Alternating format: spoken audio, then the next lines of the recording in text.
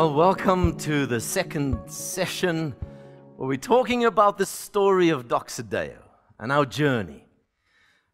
In the first session, we recognized that in Mark chapter 6, there is the story of Jesus feeding the 5,000, and there are various principles that are guiding lights to this ministry. The first principle was the changing of our mentality, the difference between the disciples and Jesus, and the disciples having concern, Jesus having compassion, and the movement from concern to compassion. Now that's a constant journey for me, for all the leaders, and every partner of Doxa Deo. It's this journey of consistently understanding that we are called to make a difference within our world. Well, the second thing that we recognized is that we needed a strategy. And it's fascinating when you read Mark chapter 6, Jesus speaks to the disciples and says to them, go and break up this group of 5,000 men, the Bible says, so it could be that there are many more people. Break them up into groups of 50s and 100s.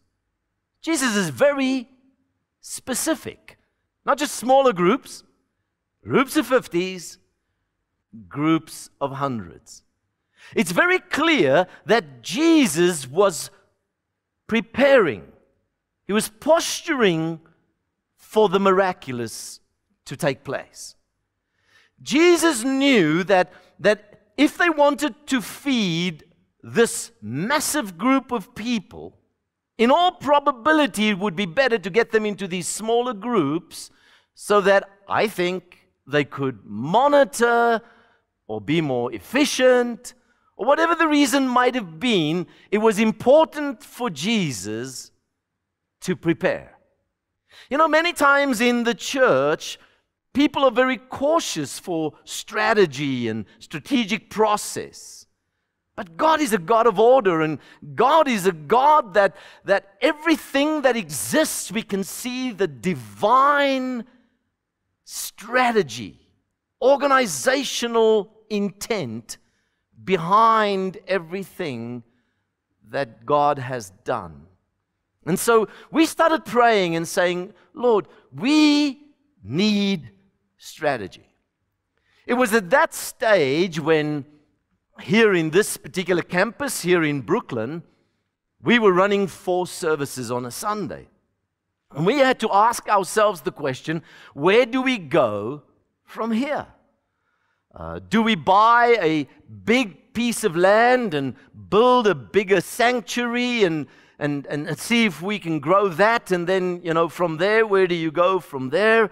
But it was as if at that stage we were wrestling with this idea of smaller groups, one miracle. At that stage, there was no church, at least in South Africa, that was doing multi-site ministry. And we asked the question, what would it look like if we had multiple sites, we call them campuses, but would all relate to one vision, one dream, one strategic process, that it would be one miracle. And so as we were reflecting on that, in God's divine grace, I laid my hands on a book that was written by a man called Elmer Towns, called The 10 Most Innovative Churches. And there were 10 churches in the USA that he had cited as to what they were busy doing innovatively. 5 of them were starting to engage the idea of multi-site functioning. So we decided that a few of us will get on an airplane and go to the US and go visit these churches. So Rick Moser, Johan van der Merwe, one of the elders, and Francois Rautenbach, we got on an airplane and flew over to the US. And Started with Jack Hayford in Van Nuys, California. He had an interesting model.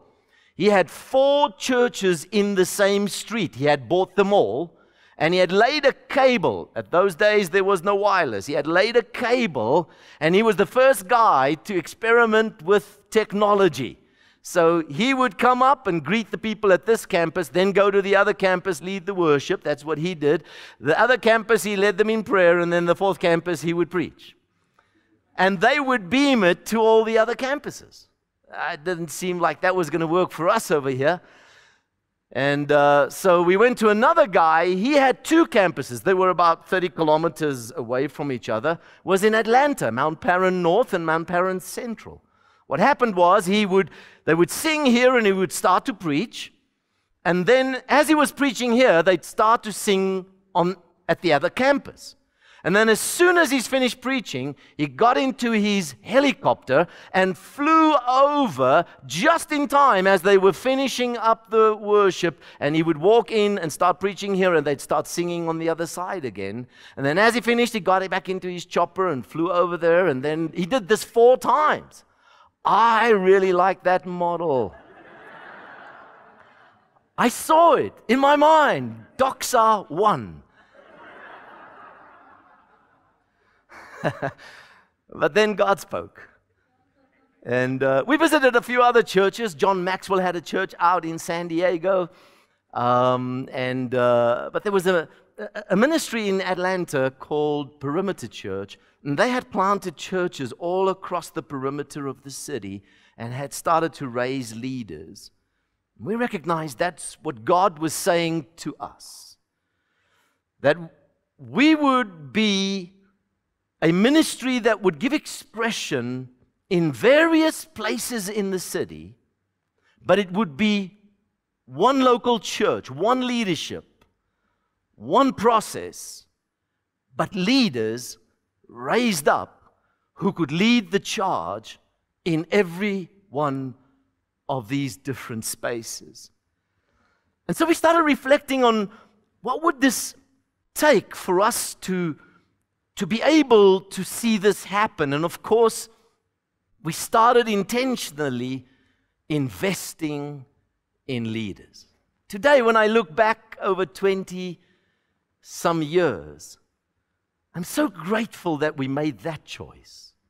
As I see that God has blessed us in this ministry with an amazing group of powerfully anointed leaders. And that the whole ministry does not center around one single gift. You know, it's always fascinating for me when I visit some of the campuses, people don't even know who I am. As a matter of fact, when I go in the gate in the week, I have to check in at the security. Because, you see, it's never meant to be about an individual. It's God's people being raised, but flowing together with one vision. And we recognize there's strength in this unity. If we could establish multiple campuses in every city where we are involved, and these campuses relate to one another, we could draw from one another's strengths. There could be cross-subsidization where economically stronger areas could subsidize less economically strong environments. But they don't have to be intimidated by their environment in terms of the quality of ministry.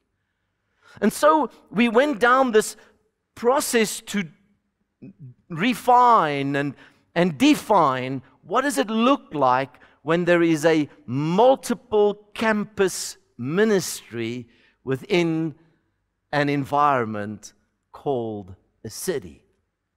We also recognized at that time that God was speaking to us about looking at our world, looking at our city within a particular lens. And so we recognize that there are literally 3 dimensions to every city where we are involved in. There is the lostness of our city, the pain of our city, and the brokenness of our city. And everywhere we establish a campus, We want to engage in these three dimensions. We want to reach people. We want people to come to the knowledge of the saving grace of Jesus Christ. We want people to discover what it is to live in relationship with God. And so we want to affect the percentage of lostness in every city that we're involved in. We want to change that to a community of faith. It's so beautiful to see what God has done just in this city where we are today in Pretoria. Just the life-giving nature of the city. It's wonderful to walk through the malls and hear Christian music and sit in the restaurant and see the people holding hands and praying and recognizing God's grace upon their lives. It's wonderful when a community becomes, in a dominant way, aware of the presence of Christ. So we want to touch the lostness of every one of our communities. But we also want to touch the pain of our communities. We recognize that there are things that are deeply affecting people's lives. And people are hurting. And we want to reach out in a way that we can truly say we touch the poor, the needy, the orphan, the widow.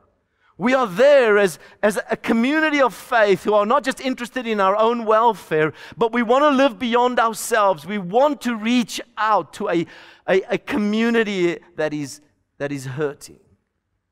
We want to be that life-giving influence. It was wonderful just to reflect on when we start reaching out to our community, how there is a respect that grows for this community of faith. You know, today I had to do something at the police station here in the city at Garsfontein. And as I was navigating, somebody there said, one of the policemen said, "I think I know you." He had it wrong. But then I said, "Well, I'm a pastor at Doxa Deo." And when I said that, the police that were there all said, "Wow, Doxa Deo, we like Doxa Deo." What a privilege. Because you see, we've been reaching out and touching the community. I remember a few years ago, our inner city team just felt that they wanted to just go serve our community and just clean up the railway station. And as a youth group, they had to get permission because it's something that belongs to the city. And so they went to one of the councillors at that stage, Joyce Ngelo, who later became the mayor of the city. And they sat down and said, "We'd like to clean the railway station." Of course, she was very concerned because she thought, this is not normal. Young people don't come and sign up to clean a railway station. So what's your agenda? So she's asking questions about why do you want to do this and how come you want to do this? And then she said, "But who are you?" And they said, "Well, we are the youth group of Doxa Deo." And she looked at them and threw her hands up and said, "Doxa Deo again." You know, that was one of the most glorious testimonies of this ministry being relevant within society. Later, when she became mayor, she became the patron of pop-up in the city. Because, you see, she saw that here is a group of people that want to live beyond themselves. But not just the pain of the city, we also want to address the brokenness of the city. You see, there are certain things that are systemically broken. And this is within the context of the construct of our city in the different spheres of society, whether it be government or business or media or arts or sport, social society, even the church. And so we have decided that part of our strategy is we want to make sure we engage these spheres of society. And our strategy is very simple. It's at 3 levels. We talk about mobilizing, engaging, and modeling. Now, mobilizing, very simple, is where we recognize that in our faith community, there are people who spend the majority of their time in all of these spheres of society. When people leave the gathering together on a Sunday or whenever we come together, they go back into those spaces. They go into business and government and the arts and media. And the question is, can we empower them more effectively so that they can play a vital role within that community? The mobilization of city changes. But there is also a next level, and that's where we engage. That's where we actually ask the question, what are the existing institutions that we can affect? And we actually start in every place where we are engaged with the church. And we know that it's critical for us to engage with the rest of the body of Christ so that we could continue this conversation with other leaders. And so wherever we are involved, we seek to be the catalyst to bring leaders together so that we could together, as the body of Christ, engage in this conversation. And so it finds different expression in different places, in different cities, the way we do that, but we have a very intentional strategy to take hands with the body of Christ. Let me say this very clearly. We love Doxa Deo. We know God has empowered us and called us and positioned us, but we also know that Doxa Deo is not the only expression of God within the city.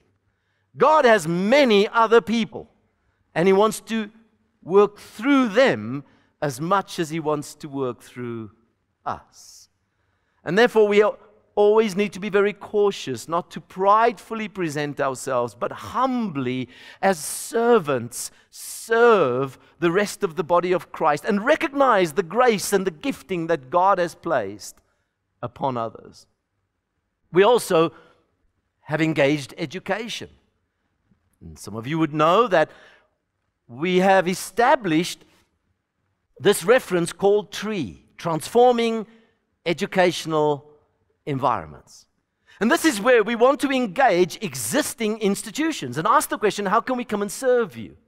How can we bless this environment? How can we ask God that this environment can become more and more a reflection of a place where God's reign is evident?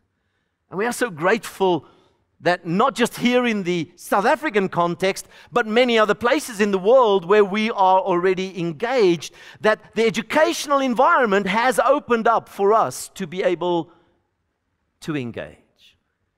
Here in the South African context, we have this privilege of even establishing youth workers. And right here in the Pretoria context, we have over 45 full-time youth workers in schools, serving, blessing those schools every day of their lives. What a privilege. We as a ministry are engaged in over 80 schools just in this region. The similar engagements take place in Cape Town, Port Elizabeth, in Bloemfontein, in London we're engaged in various ways. Even in Stuttgart, God is giving us favor in the educational space. We trust God that doors will continue to open. We recognize that God wants us to play a role within the context of business. And that's why we've created a LifeWork leadership program to equip business leaders to be more effective in terms of engaging society. What is really exciting is that through our City Changers Institute, God has given us favor even with the government here in the city, where we have the privilege of mentoring and engaging the mayor and government officials in this city through the City Changers Institute. Now that's something we can really thank God for. God is giving us favor. But not only are we engaging, we also want to model.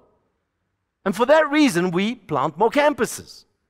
And campuses become models for many others to look towards. As a matter of fact, we've been privileged to create a global ministry now that we call the City Changers Movement. This is where other churches are now relating to us, asking whether they could tap into what God has given us, just in terms of a strategy and a process, so that we can assist them to be more effective across the world. We're seeing this happen on all 5 continents, where we now have a City Changers Movement presence. And we gather leaders together through dialogue forums, through conferences, and we start coaching leaders across the globe. And there are literally hundreds of leaders. As a matter of fact, this very week, coming now, we will be having leaders from all the key cities of South Africa coming together to a City Changers Movement event, where for 2 days we will just sit down with them and have the privilege of investing into their lives. You see, God had a purpose and a plan to take us on a journey as a ministry. And we are so grateful that we could respond to that, not just modeling within the context of church, but modeling within the context of education, where we started schools and said, we don't just want to start an alternative to the system, we want to create schools where other schools could look towards and say, we see how you exercise discipline. We see how you engage in different ways. It's as if the kingdom of God is evident in the way you do things. Can you help us? And so we become an instrument of grace to a greater community. And here we are, recognizing that God is taking us on this journey. So over the last 20-odd years, we now have 26 campuses in 9 different cities. Very soon we'll have our 10th city, which will be Oslo, Norway. And we're trusting God that before 2020, as we are now in this last phase of this particular vision framework, in an accelerate engagement, that by 2020, we would have 40 campuses, be in all 12 cities, and that we will have a significant influence with every one of the spheres of society. You see, there is a principle that we learned, that God meets us at the level of our expectancy. You see, there is this vision that we have that God has put us on this journey, but we will see cities deeply affected, transformed, and changed. When Jesus ministered, we see how Jesus met people at the level of their expectancy. Remember when Jairus came to Jesus, his daughter was very ill, and he said to Jesus, would you come to my home, because if you come to my home and minister healing to my daughter, I know she will be healed. What does Jesus do? He goes to his home, ministers healing, and she lives. But then there's a Roman centurion that comes to Jesus and says, Lord, I have one of my men that's very ill. He's a military man, he's a man of authority, he knows what it is to speak a word and it will be executed. And he says to Jesus, but I can see authority on your life, and I know that if you speak a word, I'm not worthy that you come to my house, but if you speak a word, I know he will be healed. What does Jesus do? Jesus doesn't say, no, you don't understand, I go to people's homes. No, he says, I see faith. He speaks a word, he's healed. There's a woman that's very ill, and she presses through the crowd, and she says to herself, if I can just touch the hem of his garment, I know I will be healed. She touches the hem of his garment. Jesus stops, asks the question, who touched me? The disciples are confused because they say, Lord, everybody's been touching you all day. Jesus says, I felt power flow out of me. It's as if Jesus is saying, I felt somebody touch me with expectancy. You see, this principle is not just true for individuals. This principle is also true corporately. Jesus goes to Capernaum. Capernaum is electric with expectation. The whole town comes together because Jesus is coming to town. When Jesus enters, the Bible says he starts to minister to the people. It was in Capernaum where Jesus ministered right through the night. It's in Capernaum where the Bible says everyone that Jesus ministered to was healed, set free, delivered. It was in Capernaum where there were so many people they had to rip open the roof to let their friend come down for healing. The city, corporately, had expectancy. But then Jesus goes to Nazareth. Jesus grew up in Nazareth, and the people were conflicted as to, who is this Jesus? We knew him as the carpenter's son. And then we see the saddest words in the Bible recorded. It says, Jesus didn't do many miracles in Nazareth because of the unbelief of the people. Same Jesus, same desire, same anointing, didn't do many miracles. Why? Because of the unbelief of the people. Folks, I travel many places in the world, and I enter into many spaces, and I feel many times when I enter into a group, there is so little expectation. But then I have the privilege of engaging with Doxa Deo, and I know this is a community that is expecting things from God. We're expecting the miraculous. We're expecting the supernatural. We're expecting great things from God, and we know that that's part of the strategy that God has given us to live with faith. God bless you as you believe with me for great things that are to come in this ministry.